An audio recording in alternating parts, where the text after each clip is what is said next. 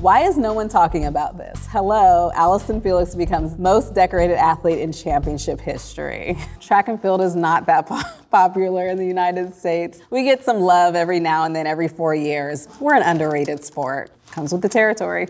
Hey, I'm Allyson Felix, 6-time Olympic gold medalist. I'm here to answer your questions on Twitter. This is Track Support. At Just That Purple, track and field question. How do you run a 400-meter dash properly? This is a great question. The 400 meters is one of the hardest events in track and field. It doesn't matter how fast you run it or how slow you run it, you are going to be in pain at the end. The best way to do it is to be able to come out at a percentage of your top speed. You don't want to run all out for the first 200 meters because you have to be able to last. And then you want to save something to be able to kick home with. And that's the hard part. A lot of that, it comes from your training. You know, have you done the work or have you not? If you have, you should be strong. You should be able to carry that pace on home. If you haven't, you might need to do some more base work to be able to handle that speed endurance and to be able to handle, you know, that amount of time sprinting. At Track Nation, why do sprinters and distance runners dislike each other? That's a good question. I don't know, sprinters typically, they say, I don't know, sometimes we're described as being like divas and kind of full of ourselves. I think distance runners are seen as more like, workhorses. I don't believe this. Like, I have a lot of great friends who are distance runners. You know, we're all Track Nation, right? At The Only Jayla asks, the 400 is a painful race, but the butt cramp after, Lord, it's even worse. Jayla, I agree with you, 1,000%. We in track and field, we call it the booty lock. Like, it's awful, and there's really no way around it. When you run the 400, there's like a buildup of lactic acid in your legs. It kind of like paralyzes you. Like, you can't really do anything. And so a lot of people tell you gotta keep moving, you gotta stand up, you gotta kind of shake out your legs. I don't really think any of it works. You just have to kind of like get through it. At USATF, how are Olympic relay teams determined? Top 4 finishers in the individual event final? That's not how relays are determined. There's a lot of politics that go into, you know, creating any relay. There's 4 members of the relay. 2 are running a straight and 2 are running a curve. So you might have the 4 fastest, but they may not be the fastest in those positions, you know? So if you have someone who runs a straight really fast, but you also have 2 other people who do that really well, you only need 2 for the relay. That might bump someone out, and someone who's a great starter and who has really great speed on the turn might get put in there. You know, we go to relay camp and we work out all different combinations. You know, you gotta have alternates in case someone gets injured, and you just gotta kind of be ready for anything. Sometimes it's the last minute and the whole team changes. It's just kind of the nature of running a relay. At Alex Dean asks, how do sprinters gain so much speed? A lot of speed is gained in the weight room, from plyometrics, from Olympic lifts, doing things with your own body weight, and also being able to apply that strength onto the track. So a lot of sled and bringing that weight into motion, and that's how you really gain speed and get faster. Working on acceleration, a lot of it is coming out of the blocks. It's a lot about angles. It's biomechanics. Really making sure you're at the perfect angle for your leg length, for your body type, kind of like an airplane when you're taking off. I'm not all the way there yet. You know, it's something that I'm constantly working on, but it's all about, you know, falling and being able to recover. At D West Doc, I'm confused. Why do sprinters wear half sleeves? Aerodynamics? You actually wear like half sleeves or calf sleeves. For me, I have bad shin splints, and actually the compression helps them. I think some people like the way it looks. At Daniel Peak asks, okay, so here's a question. Why is there not a 4x1 Olympic relay event where 2 runners are men and 2 are women in each team? I think that the answer to this is just the speed that men and women are going are so different. In the 4x4, the incoming runner holds up the baton kind of like a torch. The outgoing runner reaches back to receive the baton. In the 4x1, it's a blind exchange. The outgoing runner stays with their head forward and they just throw their hand back. They never look back. And so it's a completely blind pass that has to happen seamlessly because the 2 runners are running both at their top speed. So it's all about a flawless exchange because obviously you cannot drop the baton. You gotta get it right though, or it's gonna be dangerous. You can't have guys like mowing the other runners down. So it's really a timing thing, but I don't think it's impossible. At tick my wheat. Track is like the only sport I know that people can be decked out in jewelry, like WTF. What is the point of trying to be fancy people? People in track and field are typically all wearing the same uniform, and they want to differentiate themselves. Jewelry is a way where people can stand out. So track people, they like to floss sometimes. I agree, sometimes it's extra, but you know, people, you gotta get in where you can. At Kiki Cerebrum, how do you qualify for the Olympics? Okay, you qualify for the Olympics by running an Olympic trials standard. So basically, there's a time that you have to run to get invited to the Olympic trials. So there's typically 3 rounds to each race, the prelim, the semi, and the final. You have to be on that final day, you have to be top 3. From the United States, we take 3 people in most events, and that's how you qualify. As long as you've run fast enough an Olympic standard, then you are on the team. At Dave Blogger asks, why do sprinters seem to have large upper bodies and distance runners are slim from head to toe?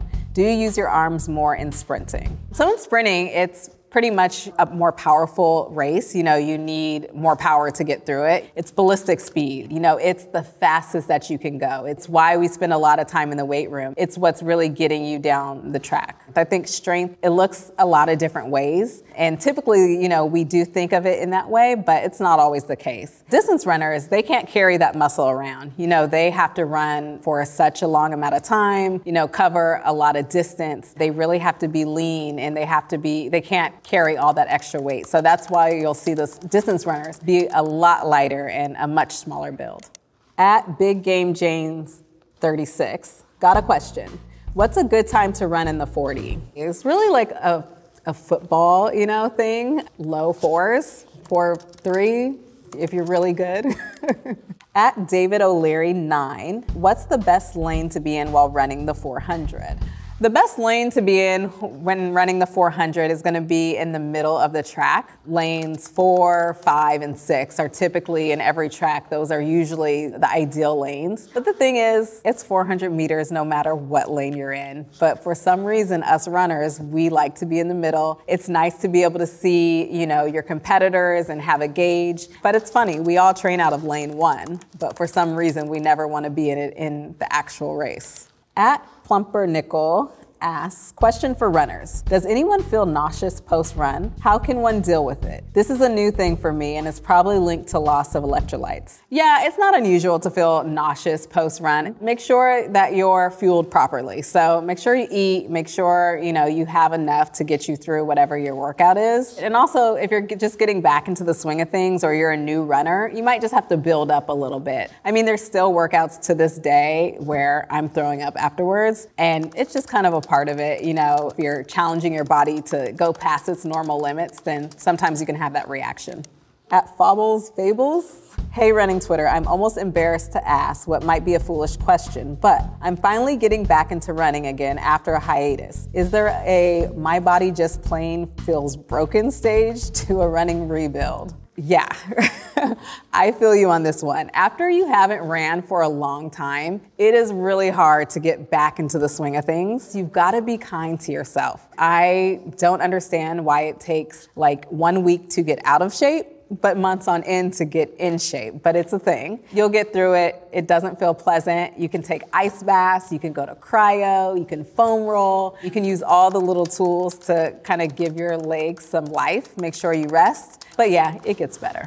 At Official Malik asks, how does anyone manage to look good while running? I can't even look decent. Matter of fact, I look like a chimpanzee who managed to set himself loose from the zoo, SMH. It's hard to look good while running. I think you either have it or you don't. I think this is something you're either born with or you're not. You know, a lot of times when you're running, you feel like you need to be very intense, and that's gonna get you from point A to B the fastest. You're trying to muscle through and you're just like pumping your arms really hard and you're all over the place. I tell people to relax, take a breath, and realize that you don't have to be so tense. You know, you also probably tend to look a bit better as well, but it helps you get from A to B faster. At Coach Diggs asks, why do sprinters tend to start with their left foot by default? I think typically sprinters start with whatever foot a coach told them way back in some day. Typically you start with your strongest foot, and just take some experience to find out what's the right foot for you. Bro, what's the best breathing technique for running? You really want to make sure that you are breathing while you're running. Definitely in the sprints, a lot of people try to just hold their breath or they don't really think about it. So you want to make sure that you're taking, nice deep breaths, especially when you're in those blocks, you're about to come out. But you don't want to just be constantly thinking about it and taking away from your technique and all of that stuff. So you want to focus on it, but more so in practice. When you get to the races, you want to just let it flow naturally. @_Tommy Wami. How do runners out there balance lifting and running? I try hard not to run right after lifting, but it's hard not to sometimes due to timing. For me, I like to get my workout in first on the track and then I go to the weight room, but there are some days where I reverse it. I think it's basically about balancing whichever comes first. So if you're gonna lift first, you need to adjust it in a way where you're not doing too much, like not too much legs, not too much really heavy work if you're going straight to run afterwards. And so just making those little adjustments are gonna allow so that you don't have an injury and you don't have to take time off, but just being smart. If you have a day where you lift heavy, then you might want to adjust your running workout and scale back a little bit. @Tesla's the future. Questions for runners. When I run, my shins hurt. Is it my shoes? What do you suggest? Shin splints are a problem for a lot of runners. I myself suffer from very severe shin splints. A lot of shin splints come from the surface that you run on. If you do have shin splints, you want to run on a softer surface. Like if you can run on grass, it's great. You want to avoid roads, hard trails with uneven surfaces. Even some tracks are really difficult because they can be really hard. So you want to run on softer surfaces to kind of give those shins a break. You can ice them afterwards with like an ice massage. Take a paper cup, freeze it with water, tear off the sides, and just rub it up and down your shins. It feels really amazing after a hard workout. @Ian_P_Brazier. How do runners deal with the post-race come down? You gotta have a proper kind of like cool down. You don't want to just like stop running and then like get in your car and go home. You want to like make sure that your heart rate gradually comes down, like jogging for a few minutes afterwards, getting some nice stretching in. You just want to make sure that you're not abruptly just, stopping all movement. And it's just good to get in that routine. So whatever that routine is for you, even if you're walking a little bit, that's still good. @RunAllDay. Let's settle this. Which is the best track event? That's easy, the 200 meters. @_RobG. Why do sprinters gotta run long distance in practice? I feel you. I don't understand why either. I guess we need the base, but as a sprinter, I am not a fan. If I cross the point where I started, it just doesn't make sense. @BritleyH asks, is Allyson Felix the Beyonce of track and field? That's funny. I have no idea. I don't think I'm the Beyonce of track and field. I've been around for a long time, so I don't know if that qualifies me. Okay, the second part of the question, if that's the case, which 4x1 team is the Destiny's Child? So Destiny's Child would definitely be the world record setting 4x1, which would be myself, Carmelita Jeter, Bianca Knight, and Tiana Madison. We had great chemistry. It was just like so light and effortless when we went out in 2012 to set the world record, and so it's gotta be us.